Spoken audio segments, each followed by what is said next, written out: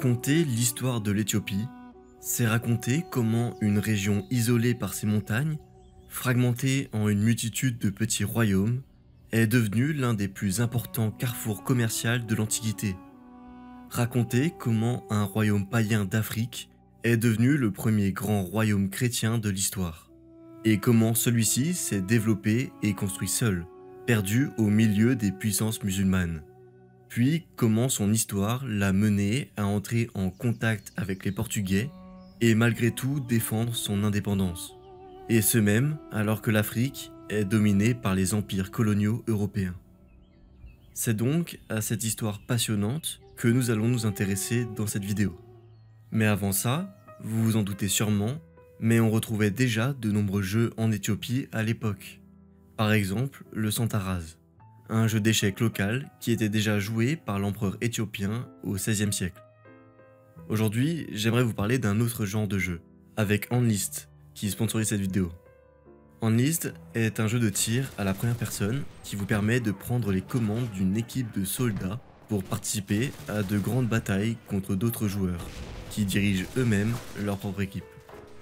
Vous pouvez ainsi prendre part à une multitude de batailles différentes qui engagent chacune leur propre type de véhicule, d'armes et d'équipements.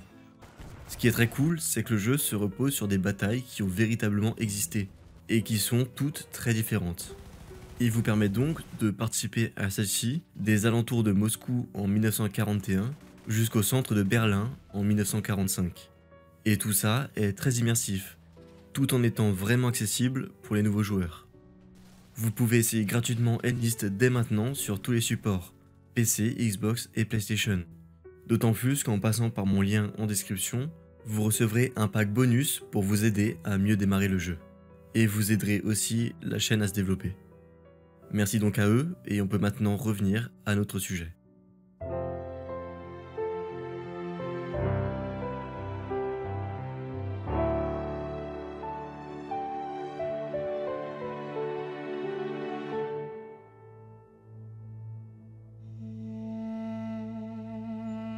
La région de l'Éthiopie est habitée depuis plus de 3 millions d'années. Plusieurs découvertes archéologiques majeures y ont d'ailleurs été faites. C'est par exemple ici qu'on a retrouvé Lucie. Les habitants de celle-ci ont commencé à pratiquer l'agriculture et l'élevage vers le 8e millénaire avant notre ère. Des cultures différentes y naissent alors, et plus tard, un premier royaume important se forme au sud de l'Égypte, autour de Kerma. C'est le royaume de Kush. La région reste toutefois, et restera pendant longtemps, très divisée entre plusieurs civilisations, cultures et langues. Plusieurs royaumes y naissent et y meurent. Le premier millénaire avant Jésus-Christ marque toutefois un tournant. Des mélanges de populations entre l'Éthiopie et le Yémen donnent naissance au royaume de Damat, qui est assez puissant pour s'imposer sur ses voisins. Il devient alors un centre important pour le commerce entre l'Arabie et l'Égypte, tandis que l'agriculture s'y développe et qu'on y adapte un système d'écriture qui est propre, une religion polythéiste et des pratiques funéraires complexes. On y fait aussi des avancées dans la métallurgie, on y construit des barrages et des réservoirs d'eau qui contribuent à son développement. En parallèle, le royaume de Kush connaît un nouvel âge d'or, à partir du 8e siècle avant notre ère. Il change alors de capitale pour s'installer autour de Napata, et ses rois vont jusqu'à s'emparer de l'Égypte, y installant une dynastie noire. Ce royaume aussi nous a laissé des vestiges archéologiques très impressionnants. Ceux-ci sont finalement chassés d'Égypte alors que les Assyriens conquièrent la région au 7e siècle. Les rois se retirent alors mais continuent de régner sur leur royaume d'origine. De son côté, le royaume de Damat s'effondre au cours du 5e siècle. Les raisons de ce déclin sont incertaines et font l'objet de débats. Certains chercheurs avancent que des problèmes climatiques auraient pu affecter son agriculture. Des pressions extérieures ont aussi pu jouer, comme ça sera souvent le cas dans l'histoire éthiopienne, de même que l'instabilité économique et politique. Bref, il n'y a aucun consensus sur cette question. Mais après la disparition de ce royaume, les hauts plateaux éthiopiens se fragmentent à nouveau et une multitude de chefferies et de petits royaumes y apparaissent. Le pouvoir et l'influence de chacun d'entre eux varient au gré du temps. Quelques-uns de leurs noms sont malgré tout parvenus jusqu'à nous. Le royaume de Béja, situé dans la région de la mer Rouge, et qui était connu pour ses élevages de dromadaires. Le royaume d'Adulis, qui abritait le plus important port de commerce de la région, ainsi que le royaume de Saba, qui se trouve lui du côté du Yémen, région dont l'histoire est très liée avec celle de l'Éthiopie.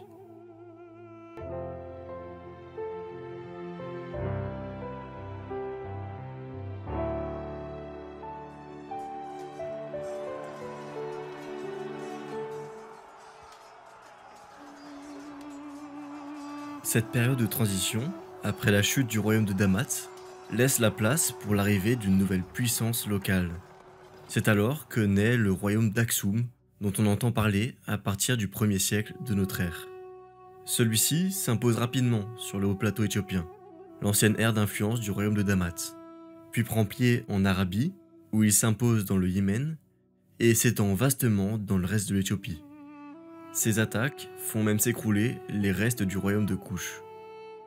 Aksum devient alors un vaste empire commercial grâce à sa position de carrefour.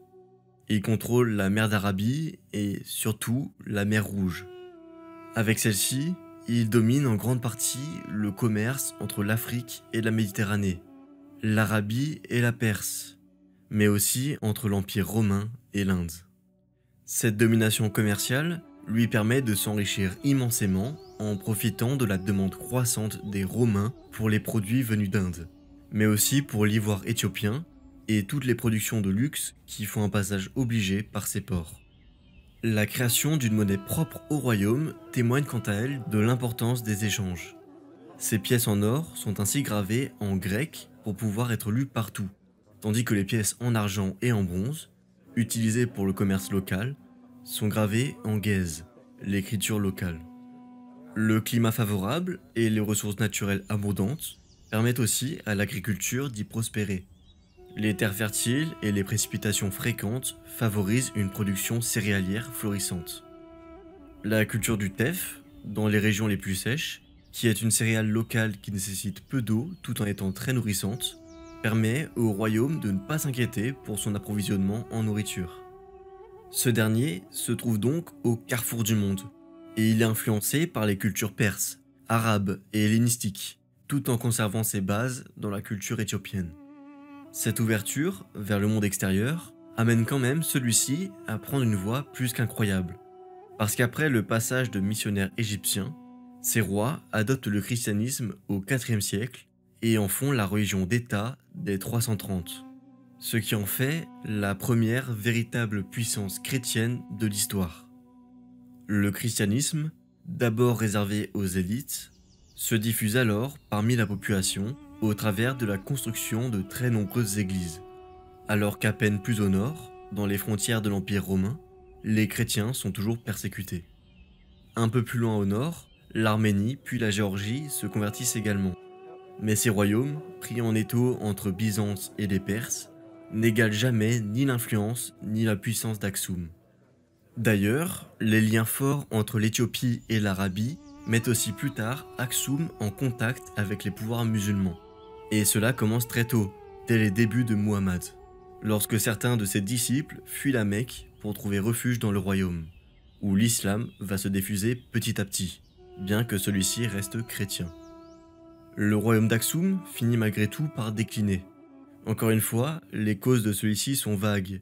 Elles peuvent être internes, avec des problèmes politiques, la hausse de la corruption et la naissance de factions rivales, mais aussi économiques, puisque le rôle de carrefour qu'il occupait jusqu'ici décroît peut-être avec les changements d'empire qui se déroulent autour de lui, et la transformation des routes commerciales qui s'ensuivent après l'Antiquité. Enfin, les pressions extérieures jouent elles aussi très sûrement un rôle, puisque le royaume connaît des conflits avec ses voisins perses et arabes.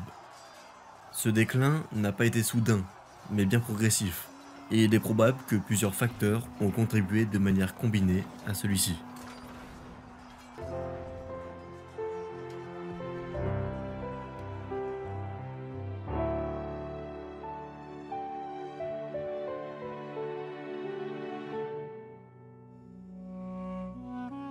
Alors que l'Europe entre dans le Moyen Âge, le royaume d'Aksum se retrouve de plus en plus isolé du reste du monde chrétien. Les musulmans s'emparent de l'Arabie, de l'Égypte, de la Corne de l'Afrique. Seul pouvoir chrétien de la région, Aksum se construit donc à part. D'abord très influencée par l'église copte égyptienne, l'église éthiopienne finit par s'en séparer dès le VIe siècle et est reconnue comme étant autonome par le patriarche d'Alexandrie dès le Xe siècle. C'est aussi à cette époque que le royaume d'Aksum s'éteint, vers 940, et il faut attendre 2 siècles pour qu'une nouvelle dynastie s'impose en Éthiopie, les Agoués. Mais celle-ci ne devient jamais aussi influente que l'ancien royaume d'Aksum. Leur règne rime toutefois avec un accroissement de la christianisation de la population, tandis qu'elle apporte des pratiques uniques à l'église éthiopienne, en introduisant des danses liturgiques, l'utilisation de l'arc pendant des cérémonies religieuses, et des périodes de jeûne le mercredi et le vendredi. C'est vraiment à ce moment qu'on peut parler d'église orthodoxe éthiopienne. En parallèle, les Agoués construisent de nombreuses églises. Aksum cesse alors d'être une capitale, tandis que le pouvoir de cette nouvelle dynastie se concentre dans les régions montagneuses du Lasta. La capitale est alors Roa, l'actuelle ville sainte de l'Abilela pour l'église éthiopienne. Cette dynastie a laissé derrière elle des églises impressionnantes, taillées dans la roche. Mais on connaît en réalité plutôt mal son histoire. Ce royaume atteint son apogée au début du XIIIe siècle, ce qui est peut-être lié avec la chute du califat abbasside qui redonne du sens au commerce dans la mer Rouge. L'Éthiopie exporte alors de l'or, de l'ivoire, des esclaves et des céréales vers les puissances musulmanes. En 1270, la dynastie Zagoué est renversée et un nouveau roi, Yekuno Amlak, s'empare du pouvoir. Pour asseoir sa légitimité, il se dit alors descendant du roi Salomon et de la reine de Saba. Cette dynastie prend alors le nom de dynastie salomonide. Ce nouveau roi se passe d'une capitale et la cour devient itinérante. Celui-ci prend aussi le titre de Négus, qui vient de Negusa Nagast, qui signifie simplement roi des rois, donc empereur. Il est le souverain suprême de l'Éthiopie. Le royaume se dote d'une foule d'administrateurs, de ministres et même d'un vice-roi qui gouverne les territoires situés au nord de la rivière Mareb et qui est le second de l'empire derrière l'empereur.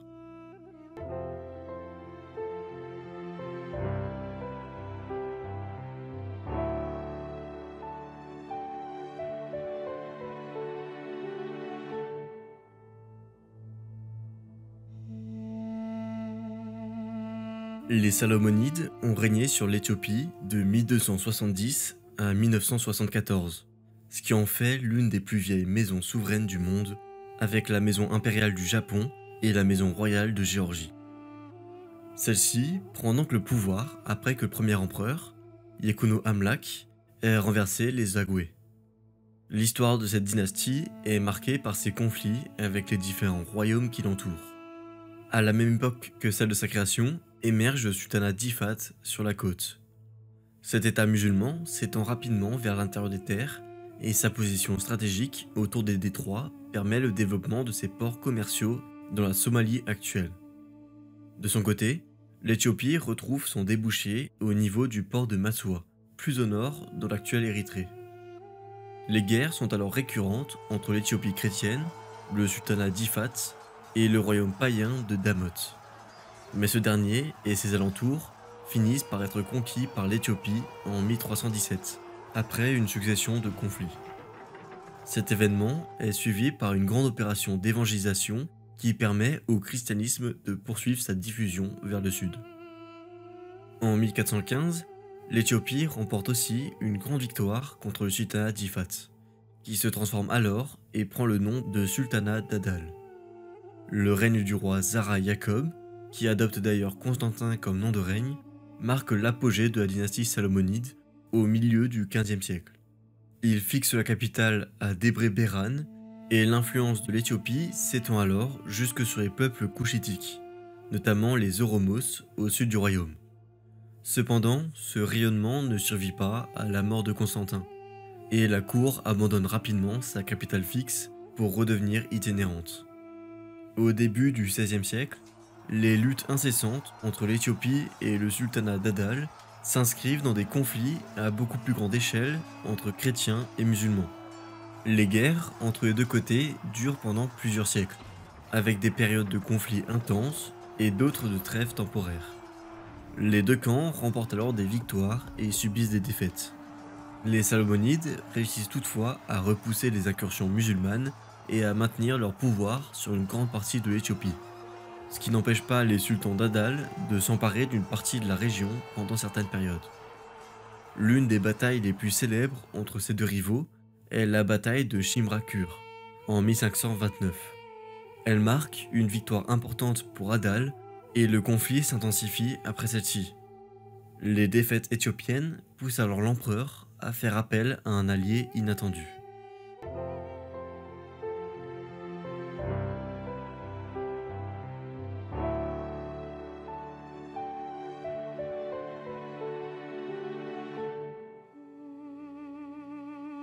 Le début du XVIe siècle est une période d'expansion pour les Portugais. Ceux-ci renforcent leur position en Afrique et en Inde. C'est dans ce contexte que l'empereur d'Éthiopie reçoit une ambassade portugaise en 1520. Ces derniers cherchent alors à avoir des relations amicales, voire une alliance, avec ce royaume chrétien perdu au milieu du monde musulman. Certains, en Europe, pensent même que celui-ci serait le légendaire royaume du prêtre Jean, qui est décrit notamment par Marco Polo. Quelque temps plus tard, les conflits reprennent entre l'Éthiopie et le sultanat d'Adal. Ce dernier remporte une grande victoire en 1529 et poursuit par une série d'offensives qui mènent même à la mort de l'empereur éthiopien David II lors d'une bataille. Quelques années auparavant, celui-ci avait fait appel aux Portugais pour l'aider dans sa guerre. Et le roi du Portugal a répondu à celui-ci en envoyant une expédition militaire en Éthiopie, dirigée par le commandant Christophe de Gama, le fils de l'explorateur Vasco de Gama. C'est seulement en 1541 que l'expédition portugaise arrive en Éthiopie. Elle apporte alors avec elle des armes à feu et des munitions modernes, ainsi que des canons et des conseillers militaires. Les Portugais débarquent alors au port de Massoua, dans une Éthiopie ravagée par les musulmans. Puis, ils font jonction avec l'empereur, avant de remporter ensemble 2 victoires sur les troupes d'Adal, qui sont surprises par l'utilisation des armes à feu. Ils blessent même le sultan ennemi. Ce dernier profite de la saison des pluies pour se fortifier. Il reçoit également des mousquets et des canons de la part des Ottomans, et parvient alors à mettre les Portugais en déroute et à s'emparer de Christophe de Gama, qui est torturé et décapité. Alors, assuré de sa victoire, le sultan congédie ses alliés turcs et regagne ses quartiers. Grave erreur. Les Éthiopiens joignent à leur armée les restes de l'expédition portugaise et, ensemble, ils écrasent les musulmans et font exécuter leur sultan. Les Portugais survivants sont alors pourvus de terres et de richesses par l'empereur. Ceux-ci finissent par s'intégrer à la société éthiopienne, mais ils gardent le catholicisme comme religion. Cette victoire a donc été coûteuse et a laissé l'Éthiopie avec une dette importante envers le Portugal. L'empereur est alors forcé de signer un traité avec le roi portugais, qui lui accorde le monopole sur le commerce avec l'Éthiopie et lui permet de construire des forteresses le long de la côte éthiopienne. Ce en échange de quoi, les Portugais fournissent des armes à feu et des munitions à l'Empire. Cette alliance se révèle malgré tout être de courte durée et ne résout pas les problèmes à long terme du pays. D'autant plus que les Portugais ont introduit le catholicisme en Éthiopie et ont cherché à convertir les locaux à leur religion, ce qui s'apprête à poser de graves problèmes. Effectivement, c'est dès 1520 qu'un premier groupe de missionnaires portugais arrive en Éthiopie, dans l'espoir de convertir la population locale au catholicisme. Cependant, les missionnaires rencontrent rapidement une forte résistance de la part des chefs religieux éthiopiens orthodoxes, qui sont méfiants à l'égard des étrangers et qui soupçonnent les Portugais de vouloir prendre le contrôle de l'église éthiopienne. Après la victoire des forces de ces deux alliés sur le sultanat d'Adal, les Portugais établissent une présence en Éthiopie et cherchent à exercer leur influence sur les affaires politiques et religieuses du pays. Cela crée des tensions religieuses entre les partisans de l'église éthiopienne, soutenus par le pouvoir local, et les partisans de l'église catholique, soutenus par les Portugais.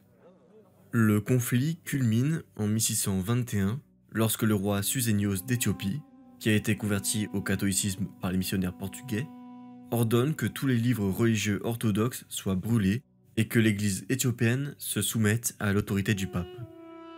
Cette décision provoque évidemment une rébellion de la part des chefs religieux orthodoxes et conduit à une guerre civile qui dure plusieurs années. Finalement, en 1632, Susénios abdique et son fils Fasilidias devient roi. Il rétablit rapidement l'église éthiopienne orthodoxe comme religion d'État et expulse les missionnaires portugais du pays. Leurs coreligionnaires qui restent dans la région sont persécutés et l'instigateur de la conversion religieuse de l'ancien empereur est pendu. La guerre de l'église prend fin avec la restauration de l'indépendance religieuse de l'Éthiopie. Celle-ci renforce le rôle central de l'église dans la vie religieuse et politique du pays, ainsi que la méfiance de l'Éthiopie envers les pouvoirs étrangers.